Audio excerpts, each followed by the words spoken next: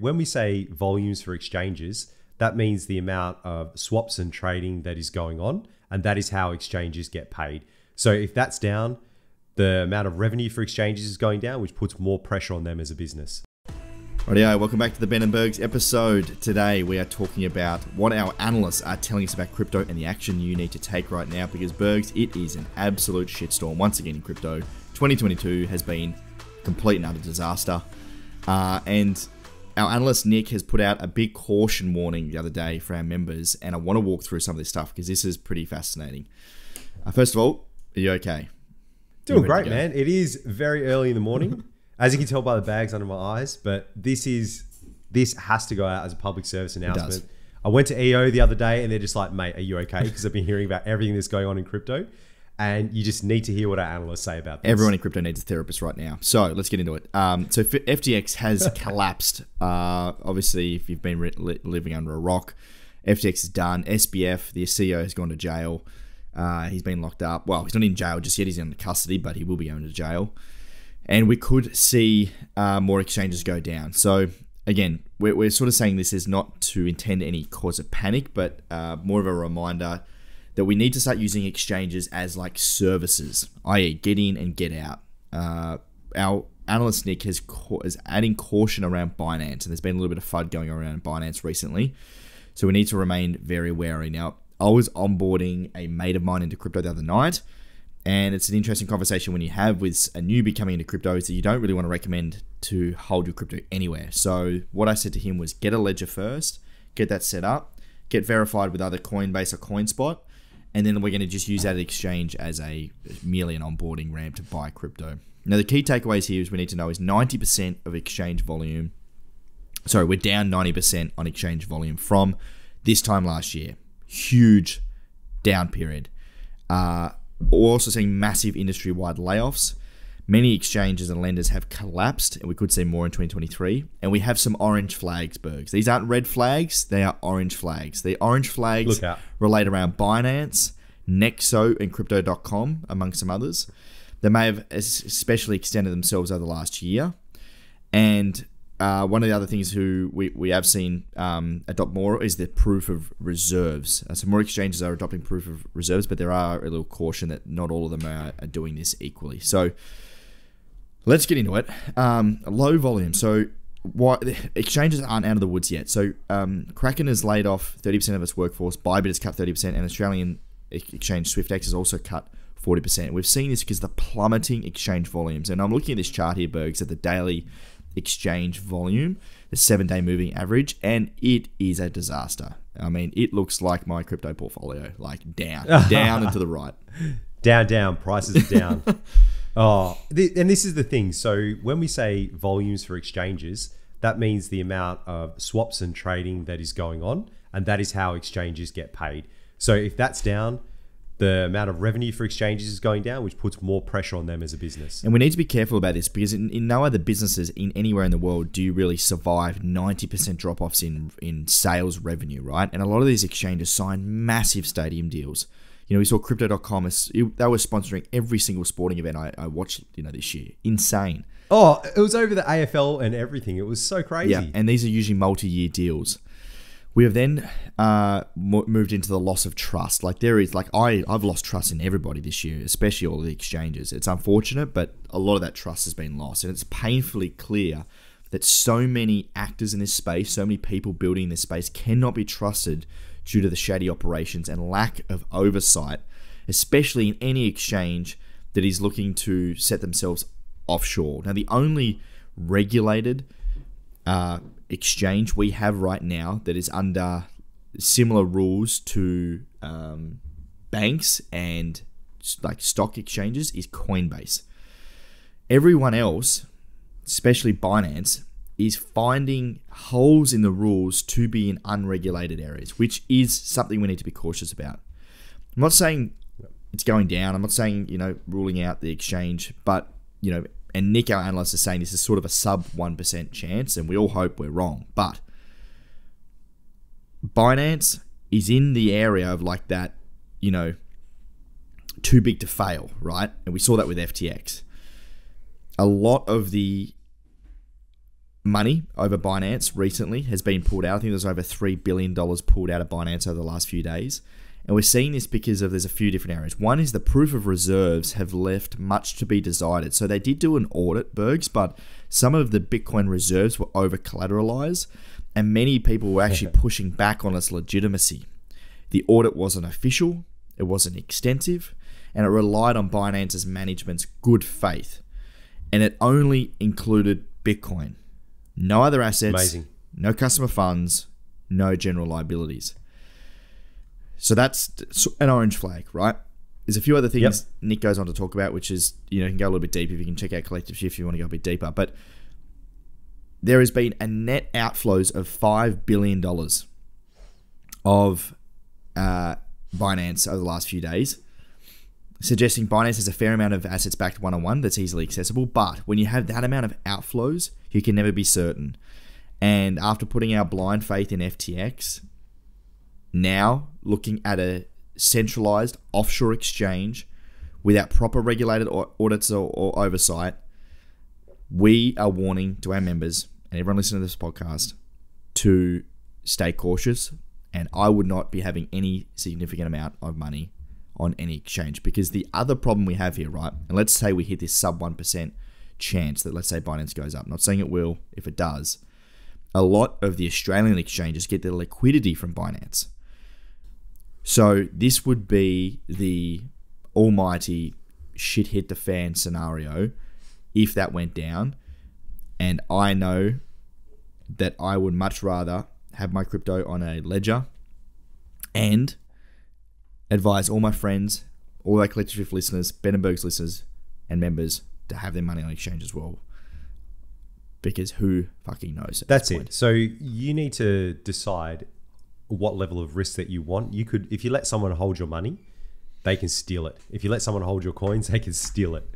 So with everything that's going on in the crypto space, Binance being the largest exchange, people weren't too happy with their proof of reserves. They also had a lot of assets in their own token, BNB, that they control, they burn, has gone up a lot in value. We think in general terms that things will be okay, but there is a risk there. There is a risk of ruin that if you hold the majority of your crypto on an exchange, you can possibly suffer the risk of ruin. Yeah. And to most people, that is an unacceptable risk. And the way to remove that is to self-custody. Obviously, there are risks with self-custody, but at least you know it will not get stolen. Now, I'm going to talk about Crypto.com. After Crypto.com, I'm going to give the listeners a proof of reserves ladder. So we've got Nick Carter, an industry VC, who's put together the proof of reserves wall of fame, which lists exchanges from gold standard right down to informal assertions, i.e. no cryptographic proof. So I'm going to get to that in a second, Bergs. But first of all, Crypto.com. So Crypto.com is a funny one. I don't know anybody that has money on Crypto.com. Oh, seriously, this was a while ago, like years ago. And I think you saw an ad for Crypto.com. You're like, what the hell is Crypto.com? Because people in crypto just don't use it and have never heard about it. This is before the Matt Damon ads and everything came out. Yeah. And look, it might just be just due to because we're in Australia. There's a lot of other people around the world. Yeah. But, we have potentially been a little bit skeptical of Crypto.com. However, in saying that, they've held up pretty well so far. And Chris, the founder, has come out and continually sort of listed that things are okay. But the orange/red flags we're seeing here is a couple of things. Now, we saw this a couple of months ago. The ETH reserves, the $400 million in ETH that was sent to a wrong address, and luckily it was another exchange. Like, come on. The other one was when they accidentally sent $10.5 million to a user.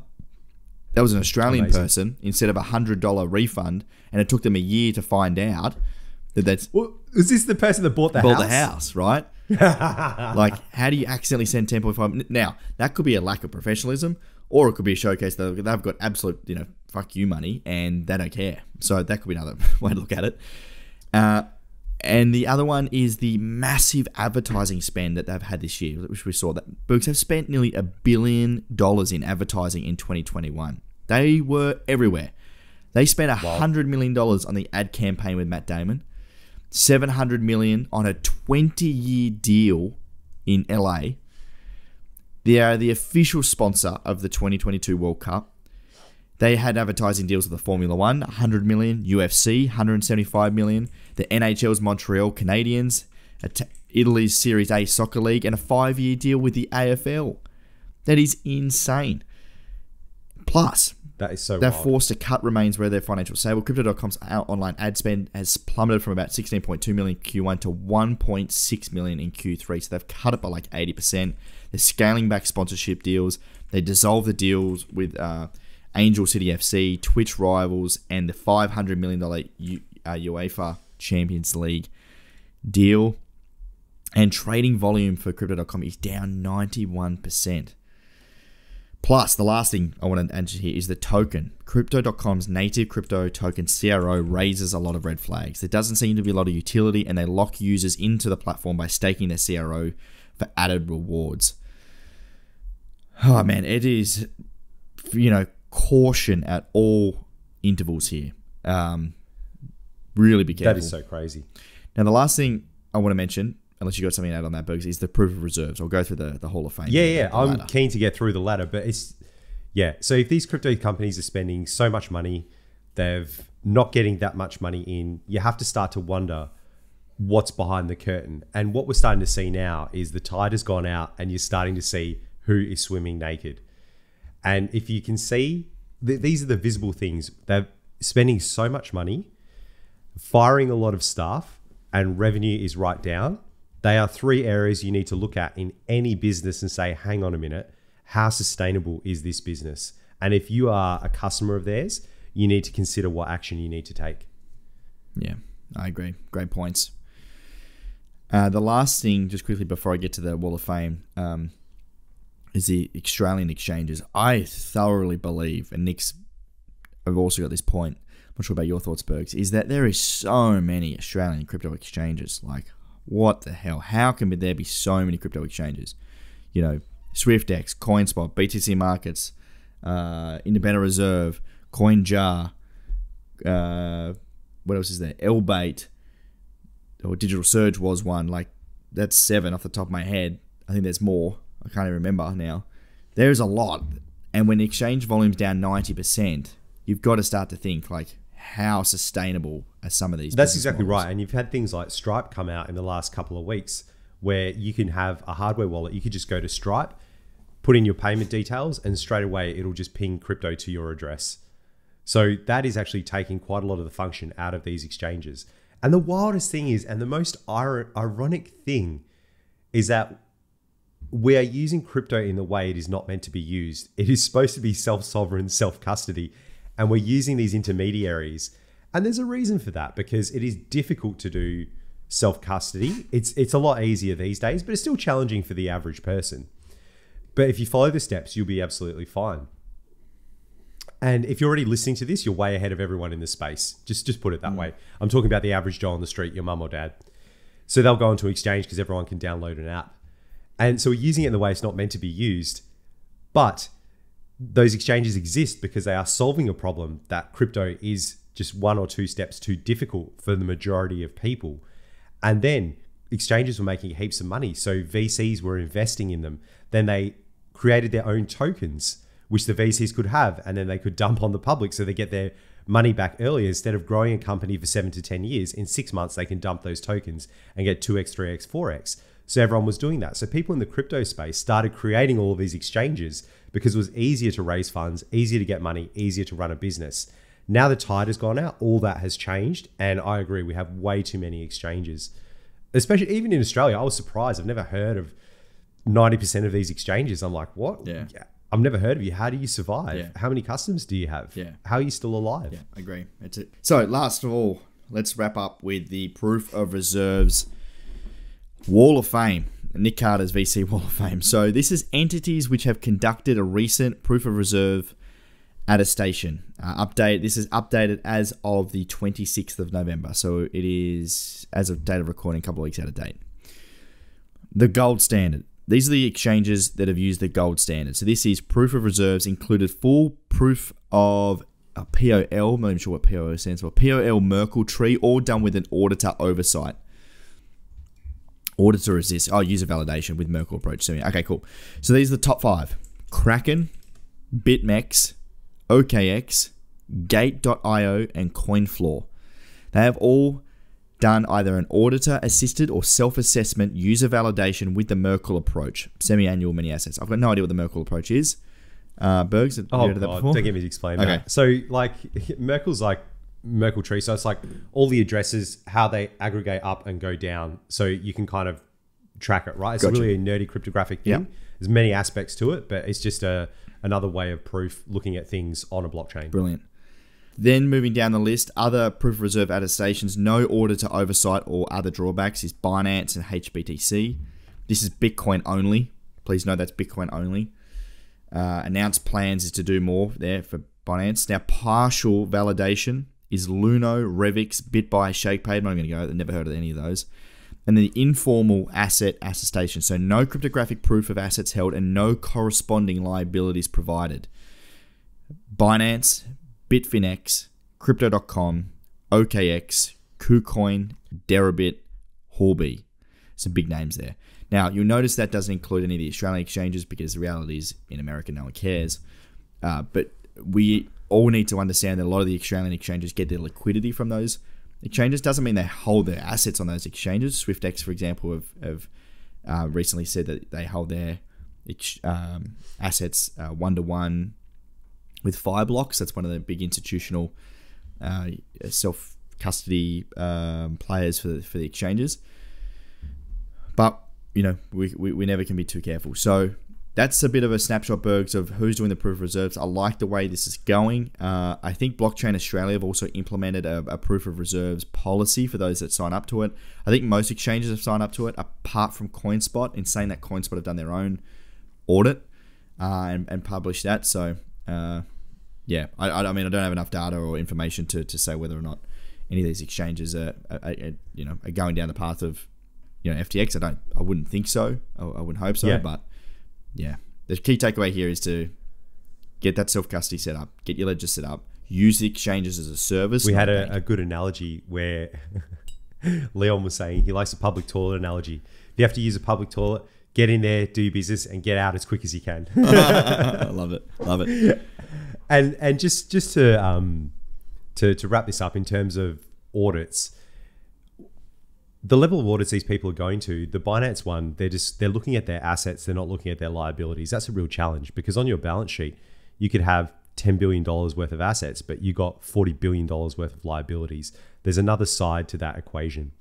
And when you're going in and you're looking at Bitcoin only, you're not looking at the other coins, all the other assets. All these other assets will be much more than Bitcoin itself. So you need to look at all of the assets, make sure you actually custody them, but then you need to look at the customer calls on those assets. Are they one-to-one? Then you need to look at your business liabilities as well. Because they might just be looking at, do you have proof of assets? Yes, I've got Aaron and Ben's money. There's 1 Bitcoin in there. Here's your 1 Bitcoin, done. But they're not looking at, hey, our business owes 10 Bitcoin. So how are they actually surviving as a business? So proof of assets is very different to the health of your business and your balance sheet. I don't think many people will go to that level to prove that. Listed companies will, like Coinbase, but no one would willingly put that out there, how much they have if you're a private business. So just be aware of that. And yeah, the way to go here is to definitely, self-custody, because it's the assured way that no one else can steal your money. Brilliant. Okay, that is the first of our new trialing shorter episode. If you love that, if you have a friend that needs to hear this and has got money on a crypto exchange, please send them this episode. Tell them Ben and Berg sent them. Tell them to get their money, get their GTFO out of the exchange. If you like these episodes, please give us a subscribe or a little review. That does help. We're on all podcast platforms. Berg's got a cracker episode coming up next. I'll see you then. Mate, I can't wait.